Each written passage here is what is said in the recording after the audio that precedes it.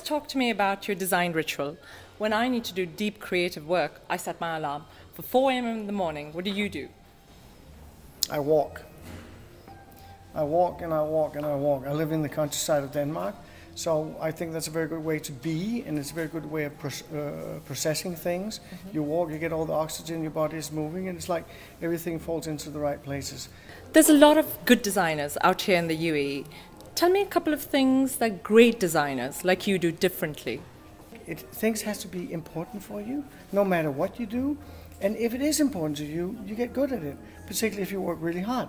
And then maybe there's also a little bit of luck, and then there's something about the process and the method and all that. But I think most of all, you have to be passionate about what you do, then you do it well. We live in an era of social media. You know, we've got Pinterest, we've got Instagram.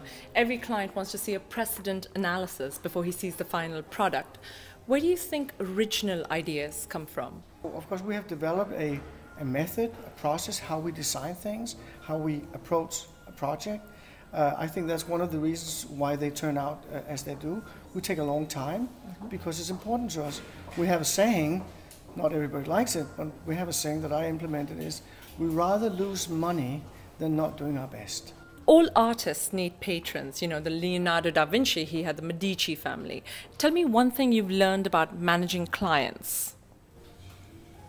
I think the most difficult thing in the world is people management in general, and clients are also people.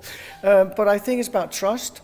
It's about building up a good relationship. It's not quick and dirty. It's always long term. That's how we do it. And you'll also every now and then bump into some cowboys where you're like, sorry, you may have the money and the budget, but we're just not interested because we can see where this is gonna go. So I guess you got to have somehow the same set of values with the people you work with, the people you live with, or the people you interact with, to make a successful baby. So describe Dubai for me in just one word. Amazing.